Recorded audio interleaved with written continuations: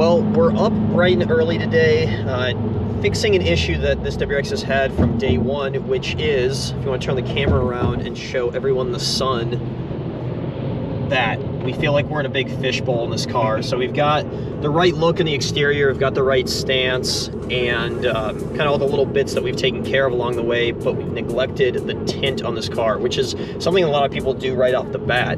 So 2 at yellow is going to help us out, throw some tint on this car, and we'll get it looking a lot better, hopefully, by the time it's all done.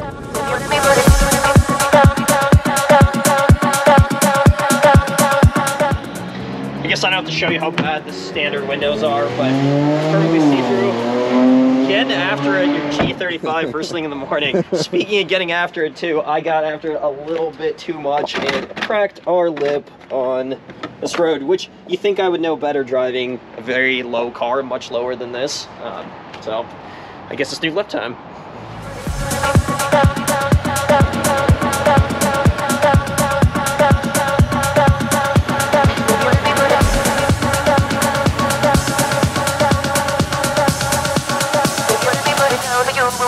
If you let me put it down, down, down, down, down, down, down. If you let me put it down, down, down, down, down, down to you when we get home. If you let me put it down, down, down, down. If you let me put it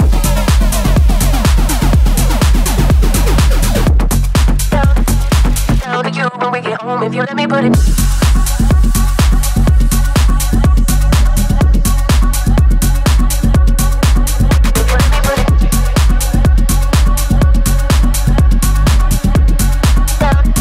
down, down. If you let me put it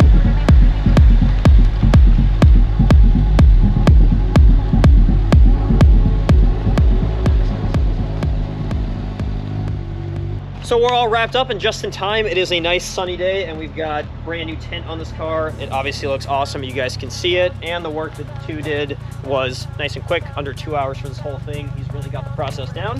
So I gotta say thank you once again. Yeah, man. Appreciate the support. Yes, absolutely. And I'm sure this won't be our last car getting tinted by you. Look forward to working with y'all every time. Awesome. All right, appreciate it. Yellow, great shop. If you're local, check them out. We're getting back to our shop. We're gonna keep going on this car. So as you guys just saw, Art and Clinton took the car to get the windows tinted and it looks great. We just got it back. It's a total night and day difference. Definitely gets rid of that fishbowl feel. Since we got it back, we were thinking, what else can we do to this car? We're currently developing a bunch of parts for it, as you guys probably assumed. But we figured we would go through our parts list that we generated earlier, and we were thinking about what would fit and what wouldn't fit. And we realized that we never threw a pitch stop mount on. So we are gonna be doing that today. Throwing our pitch stop mount on.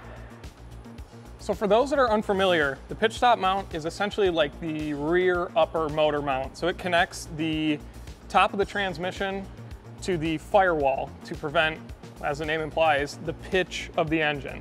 So this is a billet unit which replaces like a fiber reinforced plastic unit, which from the factory is probably fine, but this is gonna definitely stiffen up that rear mount, make less movement in the engine, and it's just gonna translate to a better feel. So to get to it, we need to remove the top mount, which is 1, 2, 3, 4, something like 8 12 mil bolts and one weird little clip that they decided to integrate onto the 22. Should be pretty easy and straightforward, and then once we get it off, you'll see it's just 2 bolts to replace the pitch stop once you're in.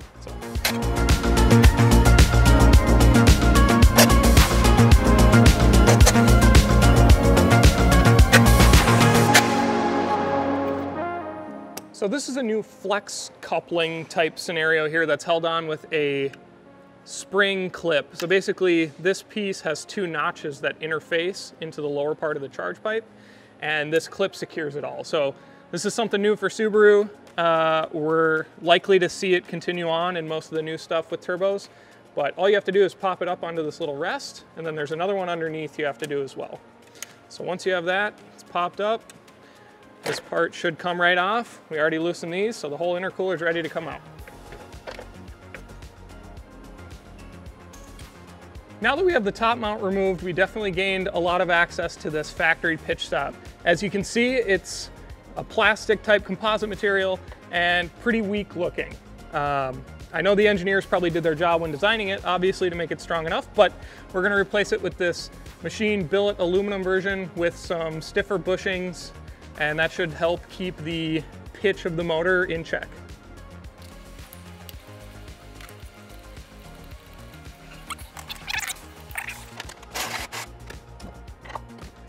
Right. So as easy as that, we have the old one out, compare it to the new one here. Definitely looks better, even though you won't see it under the top mount, but this I-beam design is definitely going to increase this rigidity back here, and it's as easy as just sliding it back in.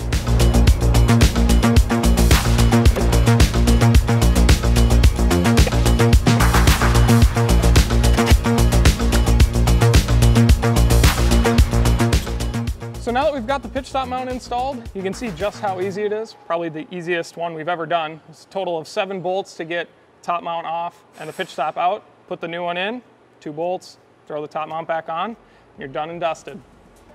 So pretty much everyone else did the heavy lifting on this episode to install the tint. It looks awesome. Corey went in and test fitted the pitch stop mount. We verified that it does fit on the 22 Plus chassis.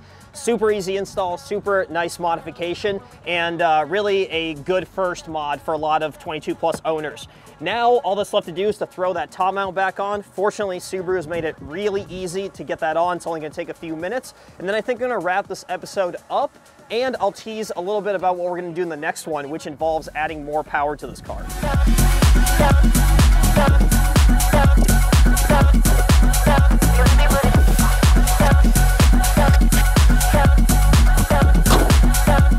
As always, I appreciate you guys tuning in. Please do me a favor, like this video, subscribe to our page, share it around. That would do us a huge favor. If you are GrimmSpeed supporters, which I know you are, please help us out in that way. Also, stay tuned for the next episode. I know this one was a little bit shorter, not as much content. That's because we are planning some big things for the next one. I did mention we're gonna add some power to this car. We've got a plan and a way to do it, thanks to this little kit right here. If you know what this is, you know. Otherwise, do a little research, and we'll see you in the next episode. If you let me put it down to you when we get home, if you let me put it